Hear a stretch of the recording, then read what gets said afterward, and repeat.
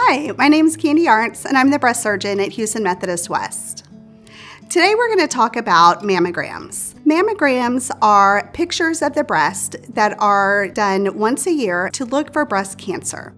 We can find breast cancers on mammograms when they are microscopic, and usually breast cancers have to be about an inch before you can feel them. And that's why it's important to get mammograms.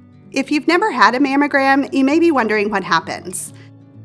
When you come in for your mammogram, you'll check in at the front desk, then you'll be escorted back to an exam room after you change.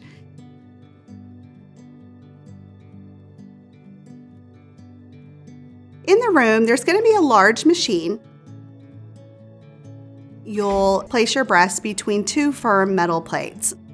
Now, those plates are padded, and the technologists are excellent on your comfort and getting you positioned correctly.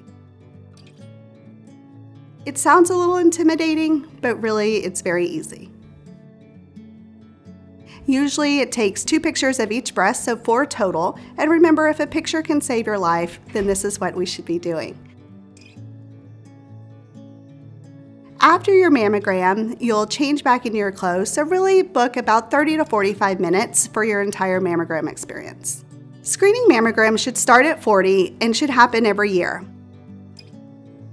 If you have a family history of breast cancer or are having a problem, like you notice a lump or a change in your breast, you should always report that to your doctor because we can do mammograms even earlier than 40, and you don't really have to wait a whole year if something changes after your screening mammogram. Once you've had your mammogram, it will take the radiologist a couple of days to read it.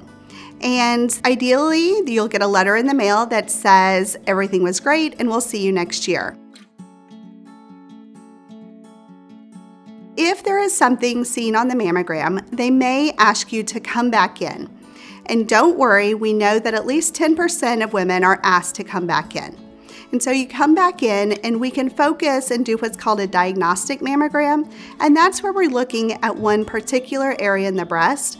And often we do an ultrasound the same day. On that day, with your diagnostic workup, the radiologist will come in and talk to you the same time. And so then you will know the plan. The plans are often, hey, we saw this, everything looked normal. We'll see you back in 6 months just to check. And the other option is they may recommend a biopsy. About 10% of women who get called back for that diagnostic mammogram do go on for needing a biopsy. And the biopsy is done where we put in a small needle into the breast so that we can take out some tissue to look under the microscope to get pathology. But still then, even most of what we biopsy is not breast cancer.